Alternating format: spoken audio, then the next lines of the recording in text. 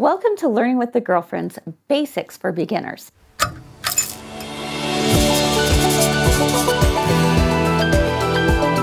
Now today, we're going to learn how to unthread your sewing machine.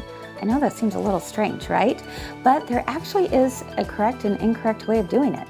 And it really is a very simple procedure, but one that's important to do correctly.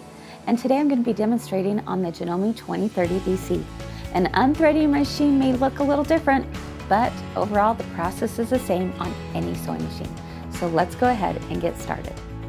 It's important that when it comes time to changing out your thread, that we don't actually pull it from out of your needle and up through the top. That can wreak all kinds of havoc on these tension discs. It's more important to do it this way instead. Simply take the top, trim with your scissors, and now you're going to pull it through the bottom. Thanks for learning with the girlfriends and happy sewing. If you liked the video, please hit the like button.